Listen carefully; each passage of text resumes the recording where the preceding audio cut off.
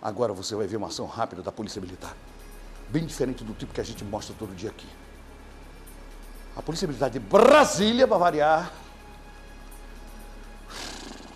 salvou a vida de um idoso de 71 anos. Quem conta a história? Quem? Tami, você deixa de ser onça e a partir de agora vira abutre, vai. Imagina uma onça voando, né? Mas no Amazonas não tem leão, girafa, né? Vai. Que orgulho, né, família, tá? Que orgulho para a televisão brasileira, não é? Isso tá, olha, o pai deve estar muito feliz. Hein? Uma onça que voa. E o pai dele deve estar muito feliz agora. Meu filho trabalha na televisão. Com Siqueira? Com Siqueira, né? Quer dizer, eu abri agora um, sei lá o quê. Um zoológico, né? Uma arca. A história completa com ele. O abutre, faça um abutre. O abutre! Cleilton Barbosa. Vai.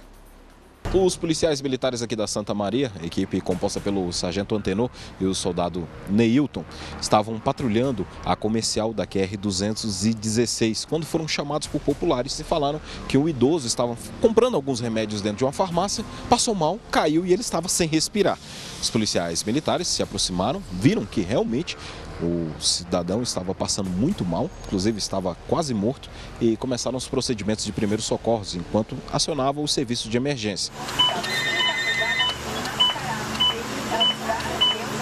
Chegamos no local lá, observamos que o senhor já estava de cor já roxeado, bem roxo, e praticamente sem respirar. Aí eu cheguei perto dele e senti que tinha ainda uma pulsão de vida ainda, né?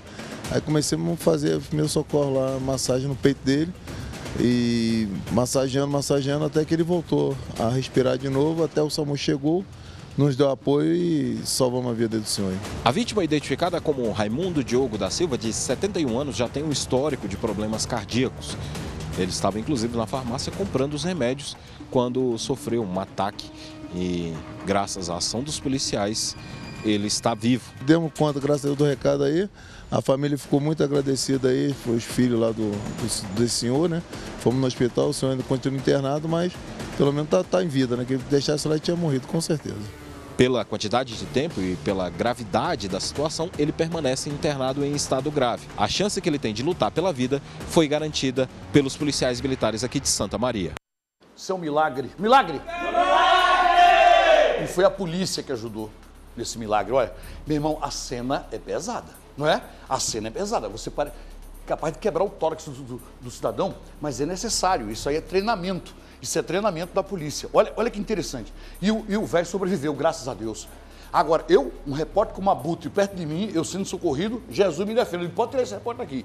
Nem que fosse minhas últimas palavras, pode tirar o abutre daqui. Vá agora outro, né? Porque enquanto ele massageava, e o repórter morreu. Vai morrer. Tá ruim, né? Rapaz, sai daqui. Mas e aí? Nada?